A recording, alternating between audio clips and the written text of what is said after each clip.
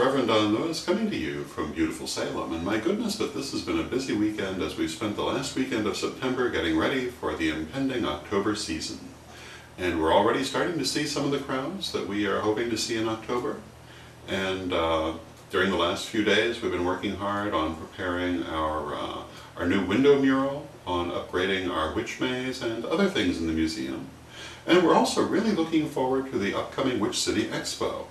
And this will be the event we're holding on Columbus Day weekend, and we're bringing in a number of very well-known people, including but not limited to Oberon Zell, Selena Fox, and Phaedra Bonowitz. And it's going to be a really special weekend. I'm very much looking forward to it. And one of the most interesting things about it is I do believe we're going to be in the Haunted Happenings Parade. And you know, all the years we lived in Hoopston, we often talked about wanting to be in the Sweet Corn Parade. But every year it coincided with the Corellian lustration, so we never really made much effort at that. But I remember in those years talking about wanting to do a float and other interesting things and how much fun it sounded like, and now it looks like we're actually going to be doing it. So I think that will be a very special occasion, and I'm very much looking forward to it. And I think it will be an unusual and unique occasion for most of the other people who will be coming in as special guests.